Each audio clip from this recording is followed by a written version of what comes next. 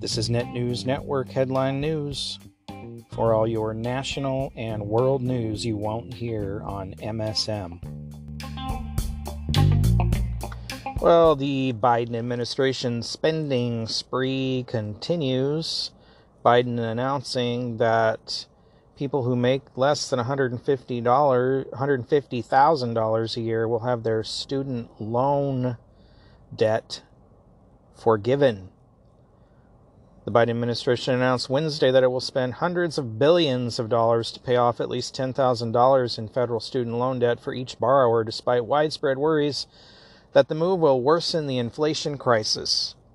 Individuals earning less than, it's $125,000 a year, or families earning less than $250,000 per year will be eligible for up to $10,000 in debt cancellation, the Education Department said. Pell Grant recipients who met those income standards will be eligible for relief up to $20,000. Pell Grants are typically awarded to students from low-income households to help them cover their college expenses. Nearly 8 million borrowers may be eligible to receive relief automatically because the department already has their relevant income information.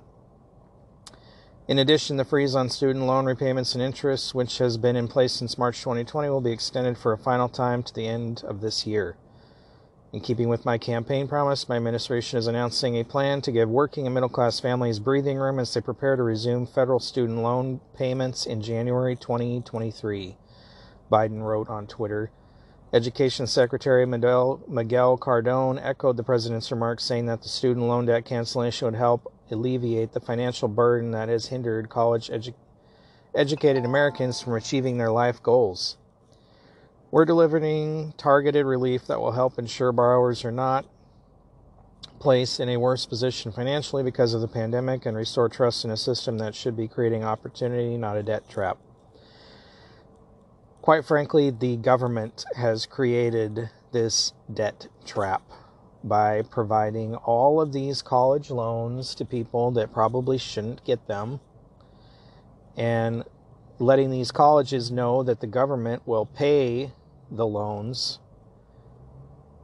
You know, it was after the government started doing all these loans that colleges started raising all their tuition prices and creating all these ridiculous programs, degree programs, and convincing people that they need to have these degrees. It's government created chaos, as usual. Wednesday's decision comes after months of pressure from a vocal progressive wing of Democrats calling on Biden to fulfill his campaign promise, while the Democrats insist that the cancellation will support Americans who struggle financially. The Republicans question whether it actually helps those in the most need. Yeah, and it really doesn't, because a lot of these kids are in massive amounts of debt. You're talking, tens of thousands or hundreds of thousands of dollars that they're going to be stuck with forever. And, of course, that was their choice. But $10,000, you're talking about, like community college stuff, not university level degrees or costs. Citing a new analysis by the University of Penn Wharton, the House of Republicans argued that forgiving federal student loan debt will not only cost $300 billion over the next decade, but also largely benefit higher income earners. Americans are already struggling under record high inflation, Republican members on the House Ways and Means Committee argued. Forgiving $10,000 of student loan debt per person does nothing to bring down inflation and will only exacerbate the rising cost of higher education rather than address it. In a Momentive survey conducted on behalf of CNBC, 59% of respondents say they are concerned that canceling student loan debt will make inflation worse, with 34% saying they were very concerned about the negative impact on the economy. A survey conducted online from August 4th to 15th among 5,142 adults also found that 30% of respondents do not think anyone should get any student loan forgiveness, while 32% welcome a blanket discharge for all, and 34% say loans should be forgiven for those in need. The move is also likely to draw a legal challenge over whether the federal government can bypass Congress to offer such a sweeping relief. In a memo released the day before the decision, Cardona said, "It is justified under what's known as the HEROES Act, a post-9/11 higher education law that allows his department to provide relief in the wake of a national emergency." Oh boy.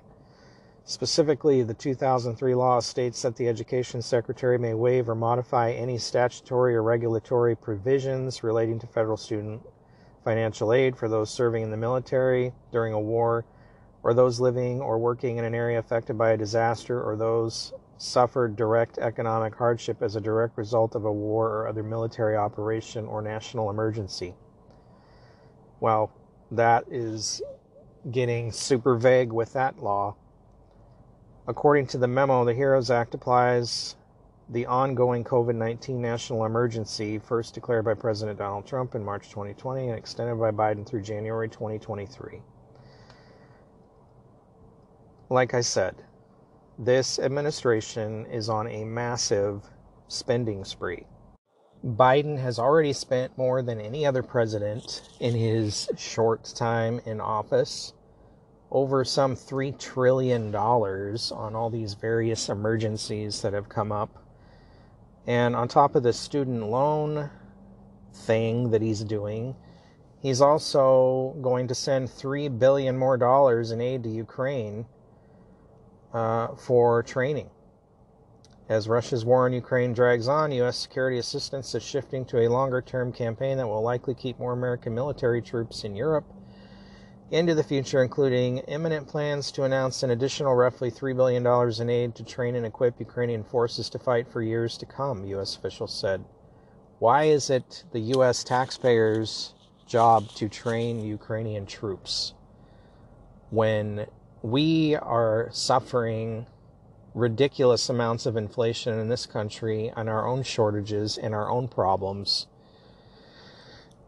U.S. officials told the Associated Press that the package is expected to be announced today, Wednesday, the day the war hits the 6-month mark and Ukraine celebrates its Independence Day. The money will fund contracts for as many as 3 types of drones and other weapons, ammunition, and equipment that may not see the battlefront for a year or two.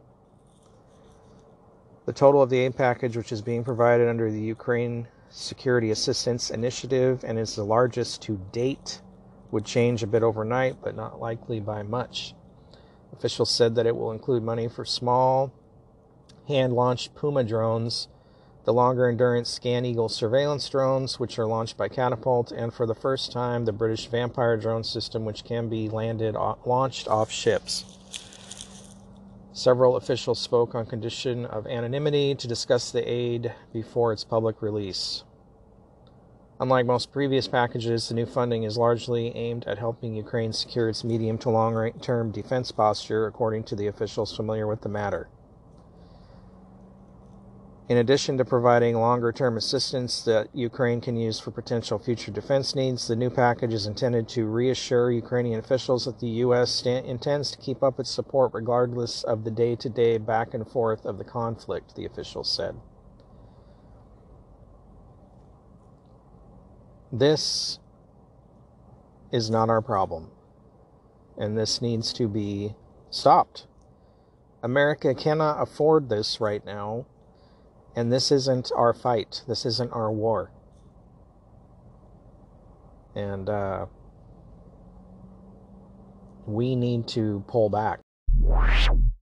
In more local news here in the U.S., the water crisis on the West Coast and Southwest is heating up. Hydroelectric turbines may stop turning. Las Vegas and Phoenix may be forced to restrict water usage or growth. Farmers might cease growing some crops, leaving fields of lettuce and melons to turn to dust. Those are a few of the dire consequences that could result if states, cities, and farms across the American West cannot agree on how to cut the amount of water they draw from the Colorado River. Yet for years, 7 states that depend on the river have allowed more water to be taken from it than nature can replenish. Despite widespread recognition of this crisis, the states missed a deadline this week to propose major cuts that the federal government has said are necessary. And again, the government failed to force harsh decisions and stopped short of imposing the cuts on its own despite previous threats to do so. Any unilateral action from federal officials would likely move conversations from negotiating tables to courtrooms and delay action even longer. The river, which cascades from the Rockies down to the deserts of the Southwest, quenches the thirst of 40 million people in the U.S. and Mexico and sustains a $15 billion a year agricultural industry. But for a century, agreements governing how it's shared have been based on faulty assumptions about how much water is available. With climate change making the region hotter and drier, that discrepancy is becoming impossible to ignore.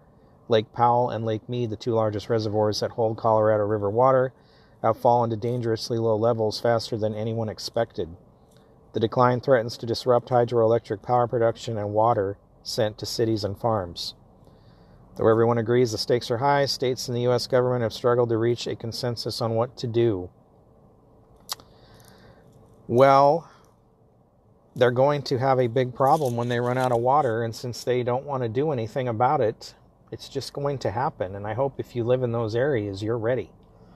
The river is also tapped by Arizona, Colorado, Nevada, New Mexico, Utah, Wyoming, Mexico, and some tribes, and California. For years, officials have issued warnings about the state of the river, but also reassured people that the system won't crash. That two-part message was front and center this week when the states failed to meet a deadline set by the Bureau of Reclamation for them to propose a 15 to 30% cuts to their water use. As the deadline passed Tuesday, the potentially dramatic moment amounted to a shrug, officials said, as they still have faith the states will reach a deal if given more time. It's not going to happen. They're just going to pretend this isn't happening, even though you can see it for yourself.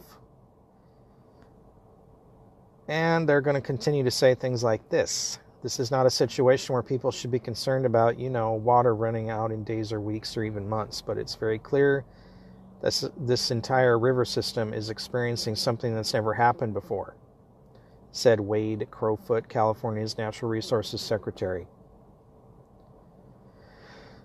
The cuts would force hard decisions about who has to live with less. Water bills could rise as states tap other sources and adopt technologies such as wastewater recycling to make up the difference. This is going to happen, folks, whether you believe it or not, or have all your hopes and dreams that it won't. So I sincerely hope if you live in the Southwest, you are somehow preparing rainwater catchment or something, because this is going to happen, and it's going to cause widespread problems in the Southwest. Food shortages, water shortages, drinking water shortages, power shortages, and there's really nothing they can do to stop it at this point. This has been Net News Network Headline News. For more, visit netnewsnetwork.net. Please like, share, and subscribe. Thanks for listening.